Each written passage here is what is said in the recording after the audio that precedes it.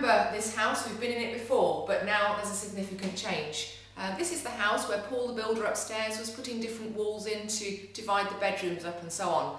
And the kitchen downstairs was taken out so that we could start afresh. Well, this is the kitchen. So let's have a look around. This kitchen, with all these units, the cooker was already in place, but we've put all these units in here. We've got a dishwasher in because this is going to be a 6-bedroom property and you need to provide 2 areas where they can wash up. And rather than making it look a little bit strange with having 2 sink units, we've put a dishwasher in instead. Sometimes we use slimline. This is actually just a standard size dishwasher. So all of these units are provided from B&Q. We normally put in the dark surfaces. That allows for all sorts of eventualities. Now, this whole kitchen process, the units involved here, we've got them from B&Q. Now, I'll give them a bit of a plug. The cost, I'm sure you want to know, is just £850. Okay, £850. So that's a whole kitchen in a whole U shape. Over here, you can see that we've got a standard set of chairs with table. We get this from Argos. They're not very expensive, but it looks really quite fashionable. And the other thing that I'm going to feature here in this kitchen is the fact that we've got 2 full upright fridge freezers. The reason for this is that when I've got 6 people in one of the properties, I want to be able to provide a shelf for each of them because they each have their own food and that just makes it easy for them. We also need to be able to make sure that we've got enough cupboard space for 6 people when we're designing the kitchen in the first place because that's quite important. It's the space that you're allowing the people to have. Now, on this occasion, we don't have a lounge in this property, and so what we might be able to do is to put a large screen TV on the wall over here. It hasn't got one at the moment, but that's something that you could add if you wanted to, which makes this a nice living space. The other thing that we've done in here is to put an extra bathroom, or rather a shower room in downstairs. So let's go and have a look at how lovely that looks. You can see as we come through the hall that there is actually a space under the stairs. So if we wanted washer dryer or something else to go in there, we could put that under the stairs, but it's a very useful storage area. The standardised carpets throughout, you'll see in all of the properties we use, we don't have to make our decisions more than once.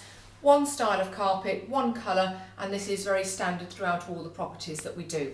So if you come into the bathroom, you will see that we've fitted a shower.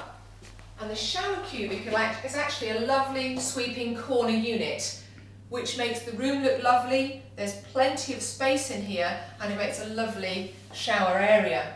And if you just come into the room and have a look around here, what we've done is we've put the washer dryer, or the dryer, I can't actually open that one, there we go, into this room, because then any moisture or anything else that needs to go out to the outside can be pumped straight out through the walls. So that's really useful because the area under the stairs in this property actually goes into next door, which wouldn't be very useful, would it? So we've turned this room into a little bit of a drying room as well. Fantastic shower area, and that's just the downstairs floor. Upstairs are the bedrooms. I'll show you those next time when they've been set, but there is one bedroom down on this floor, so come and have a look at how that standard bedroom is set up too. The fire doors are on all 3 stories because on a 3-floor property you need to have these fire door closers. Yeah, they look a bit commercial, but actually you don't notice them when you're coming into the room, but the opening and closing of the door is quite heavy. So this room, let's turn the light on, has a bed. This is a double-sized bed, a king-size, sorry, that's not a king-size, it's a double bed. Okay, it's not for double occupancy, but we always, as standard, fit double beds in.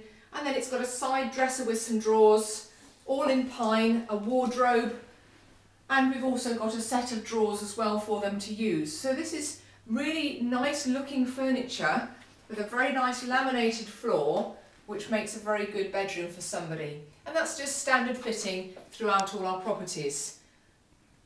The wardrobes, drawers, etc. are not as expensive as they look, which is always an advantage, and it gives them a really nice clean living area. When I was showing people into the property, I would very probably set this room so that you've got nice duvet, cushions and so on, so that it makes it look like a real nice living space. So that's the downstairs of this property. We'll be showing you more when the other bedrooms are set, and it does go up onto 3 floors. There's a lovely bathroom up on the top floor as well. So there's quite a lot has been going on in this property, and it's now getting rented out. There's already 2 people booked to be in here next week. So if you want to see further videos, then go on to the YouTube channel, Yvonne Emery Coaching. You'll see lots of other renovation projects there, and it'd be great to see you and to see your comments, because lots of you are commenting and I'm really grateful for your comments. So tell me what you think. Okay, see you next time. Bye bye.